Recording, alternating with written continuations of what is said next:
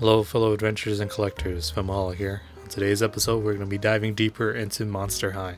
Now, I did not expect it to expand as much as it did already, but I seem to have gotten a lot of good deals recently, so I've picked up a couple more Monster High figures and I figured I'd go over them and showcase them here and kind of explain my investigation towards this line, or at least what I've learned in the past few weeks of me buying these figures. So for starters, here we have Cleo Denial, and something that I've been learning about, the doll hobby in general is that there's running changes or different variations. So this happens to be a Saran variant.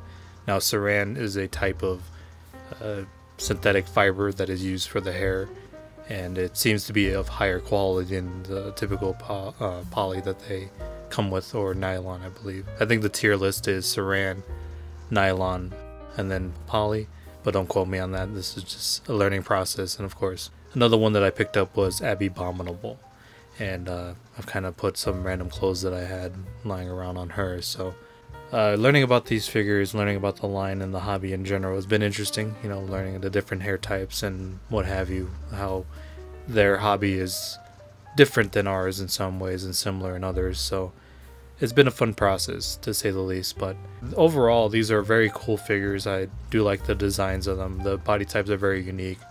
One thing I will say is that I wish the bodies were a bit sturdier. They seem to be a little bit floppy, but yeah. I unfortunately didn't just stop there. I ended up getting this 3-pack as well, which is probably the newest release that I've ever gotten, because everything else that I collect seems to be scalped to high heavens, so it's actually nice to get something, as it comes out. Of course, I did pay a little bit extra because I bought it online, and it seems like this is probably going to be an online exclusive, but I'm not entirely sure.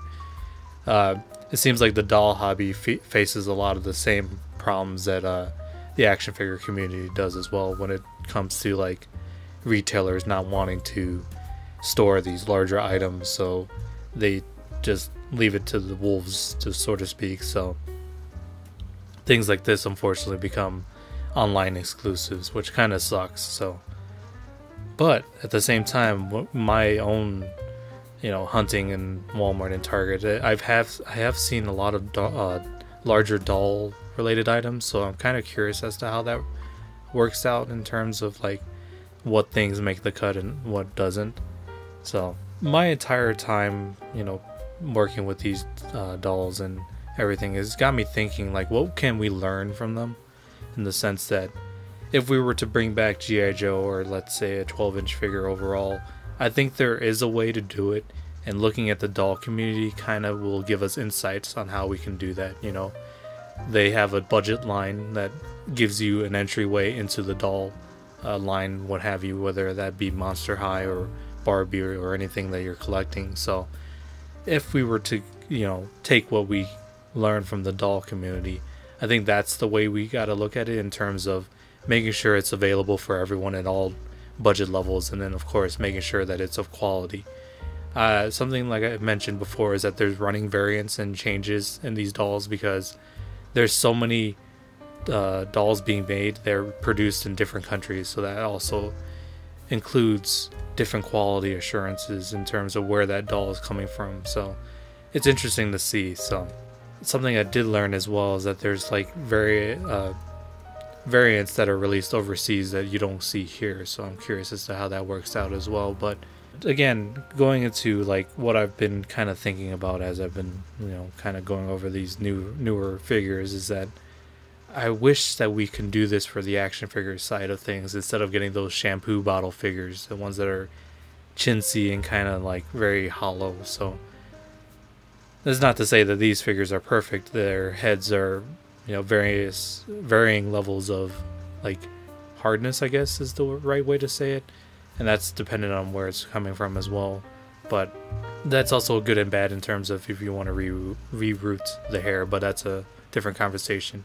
And I do apologize if I'm not really talking about the dolls overall, but I figured there's going to be other channels that go over them more in depth. But so I will make a remark in that I did not keep this Toralei.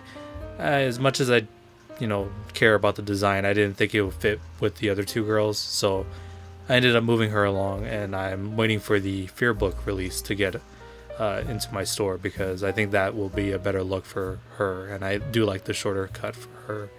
But I mainly got this for Persephone, and then I'll touch base on that when she shows up. But I do again apologize that I'm not going over everything here. I figured it'd be interesting to discuss my journey with it so far and how I've seen things. So again, I do apologize for those who are more interested in talking about the dolls here, but that's what you get here on my channel if you're new here, unfortunately. But yeah, it's very interesting.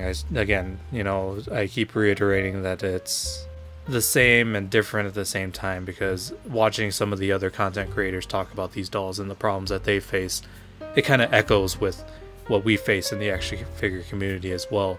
So something that I wanted to touch on as well is that if we were to basically take this concept from the doll community and kind of put it towards an action figure line, is that these are retailing at around $25, right?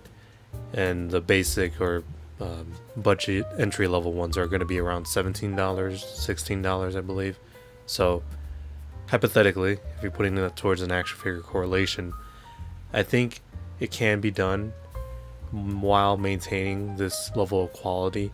And granted, this is also with the fact that these dolls have different body types depending on the characters. So you have some that are shorter, some that are taller, but they're still able to maintain that price. Now, it's a balancing act in that some things are levied over, the quality of the figure. So, for example, I mentioned that Saran hair is more desirable, but not every doll comes with it because of the limitation of the synthetic fiber itself, but also the cost of Saran compared to poly or what have you. So, I think if someone were to actually apply this concept to the action figure line, I think it can be done. It's just a matter of coming up with an idea and executing on that idea with the best quality in mind, because at the end of the day, the quality of the figure really dictates how long lasting it'll be. Because I see those shampoo bottles all the time, and again, it's a matter of where the desired market's going to be.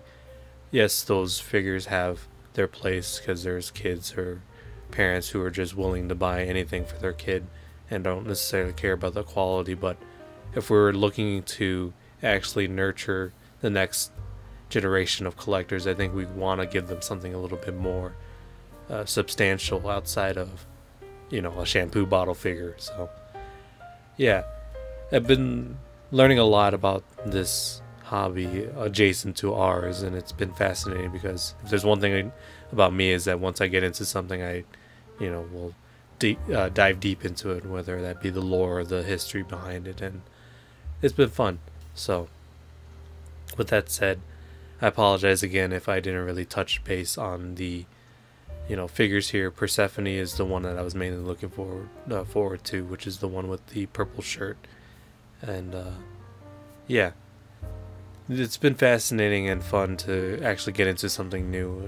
I've had a passing interest in these figures, so it's also nice to learn about the different side of collecting that not necessarily everyone's attuned to. So yeah, with that said, I thank you all for watching, and if you feel so inclined, please like, comment, and subscribe. I very much appreciate it. I'll catch you all next time.